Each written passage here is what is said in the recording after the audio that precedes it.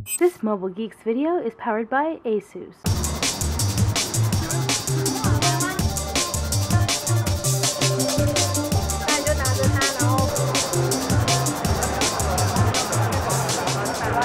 So here at the Maker Faire, we've come across the guys from my DM. Hi guys! Hi! So they have a really cool product they're going to bring to Kickstarter, and it draws with an LED. So you can see it right here. Hold it up. Yeah. So it actually paints light. So here's some examples. Here's a tiger. Here it actually is painting a logo. It's running Arduino, and that's how it's able to figure out how to do all this kind of stuff. Or you can just kind of make art. IDEM, I-D-E-M. And so check back on Kickstarter in September where these guys launch, because they're going to try to do different types of light bars to do different types of products. So let's go see what else we have here at Maker Faire Taiwan.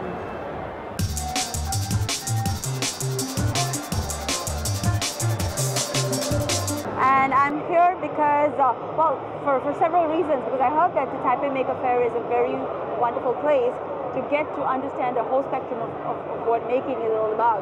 And because in Singapore we're also trying to do that, we're trying to bring the different kinds of makers together and trying to see if we can cross-pollinate ideas. And we really wanted to come here to get ideas from Taipei, but at the same time we also wanted to come here to bring in some of the works that the makers in Singapore have been doing to sort of like show them that, okay, Singapore has a nice maker culture as well. But the maker scene in Singapore has been really growing. It's kind of like when we started the Maker Faire in 2012, we had like maybe about 20 odd makers. It's a very, very small event, probably because nobody has really heard about Maker Faire.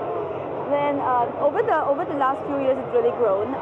Not just in terms of the fair itself, which has really grown.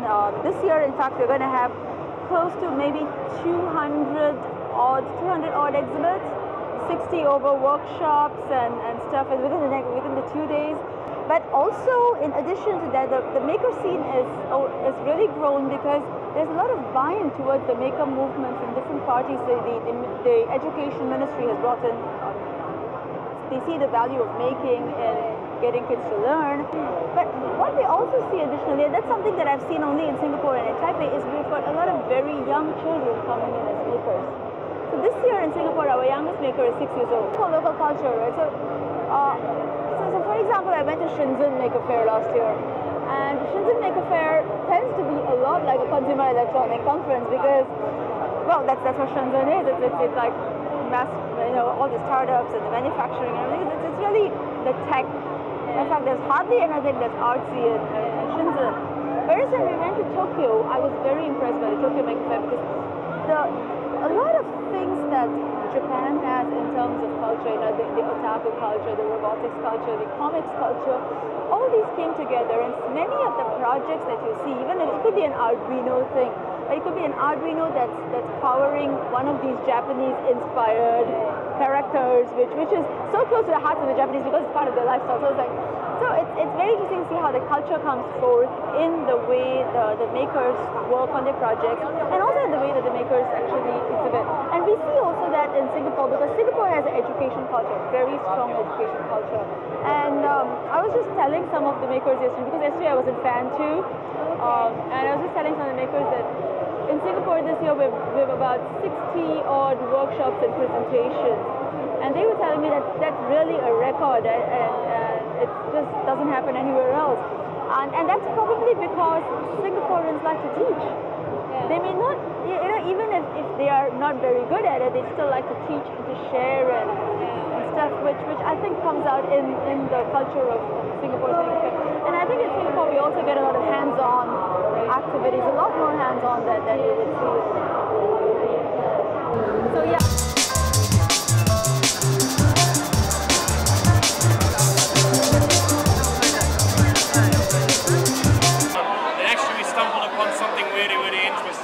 And this is what's happening here.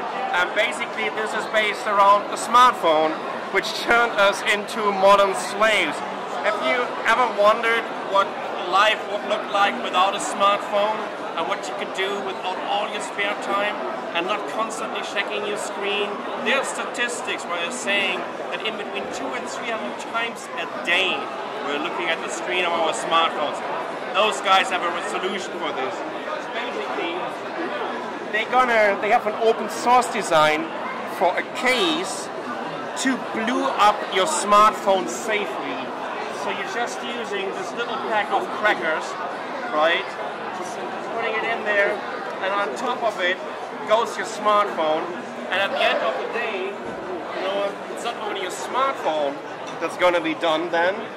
So we have a bunch of iPhone 6s here, but of course also the case that they have over here. So this is an open source design that basically frees you from, you know, the idea of becoming a modern slave to technology, which is by using a smartphone on a daily basis. I've never seen anything like this, but it's quite interesting. If you really want to get rid of your smartphone safely, make sure you get the proper case and just glue it up. I'm Sasha from Mobile Geeks here at the Makers Faire 2015 in Taipei.